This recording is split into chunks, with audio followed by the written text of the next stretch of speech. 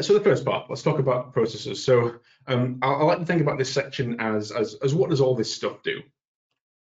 So if you ever install a Tableau server or you ever need to configure a Tableau server, you might be presented with a view like this. This shows you effectively all the processes that make up Tableau server and the status of those processes. So in this case, you've got a lot of green ticks, so everything is good and healthy. But you can see there's a lot of stuff there, and it can be a little bit bewildering when you first see it. Now, you might actually wonder, why does it matter? When I first installed Tableau Server, everything worked for me fine. I was a Tableau customer at the time. I didn't really need to kind of dig into any of the details about what all the components did. Everything just worked nicely for me out of the box.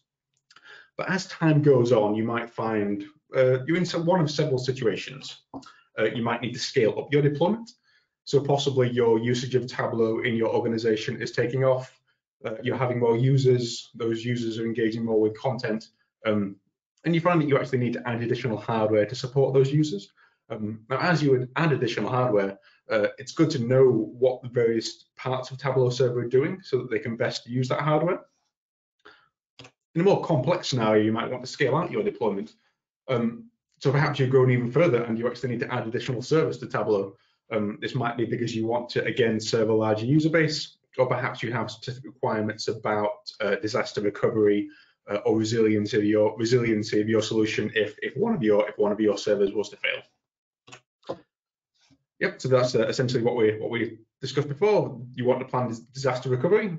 So there's certain key components of Tableau Server that are required for Tableau Server to run, and there's certain components that, whilst not optional, are less critical for disaster recovery purposes. You might also find that something's running slow. Perhaps your users are reporting that the dashboards are loading slowly. Perhaps some of your background tasks are taking a while to complete. And again, it's good to know what kind of various component is responsible for which task, so you can diagnose and remedy that issue. And finally, something might break. Tableau Server itself is very resilient, but there might perhaps be a change in your environment. Perhaps you might have an issue with a particular server. Perhaps credentials for a user account have been reset. Perhaps you have an issue with a security certificate. There can be a number of things that go wrong in any complex software deployment. So again, it's really good to have the understanding of what Tableau Server does to diagnose those issues. Now, if you're lucky, you might find that whatever breaks presents itself very clearly within your Tableau Server admin views, and you can very clearly you can diagnose the issue from there. But you might find the issue that you come across is more complex and perhaps slightly more subtle. In which case you're going to be having to dig through a lot of log files.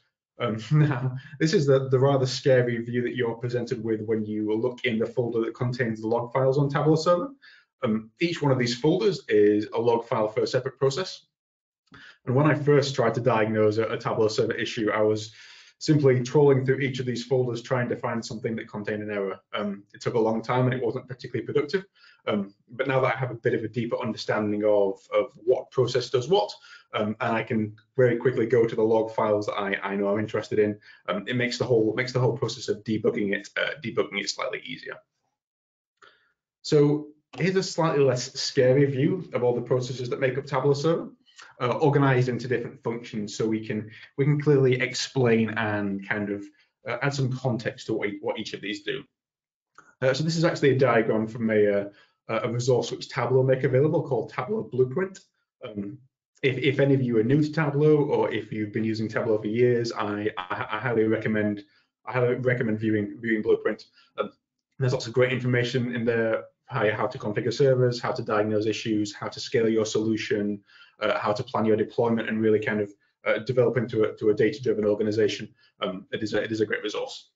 So, if we go into these tiers, the first tier of services that you might be interested in is what we call the user tier. Now, the user tier is anything that, as the name suggests, a user of your Tableau server interacts directly with. So this is something that they actually see in the front end itself, and it's very easy for us to actually show examples of what these services look like and the services they deliver. But before we go into these individual components, the first thing we probably need to talk about is the gateway. Now, if anybody in the call is a bit of an IT geek like me, the gateway is based on a piece of software called Apache, which is a web server, which is an extremely commonly used piece of technology, and that controls the user access to each of these 5 components that you see below, along with some other components under the hood. So whenever you're actually accessing one of the user components of Tableau Server, you're actually going through this gateway.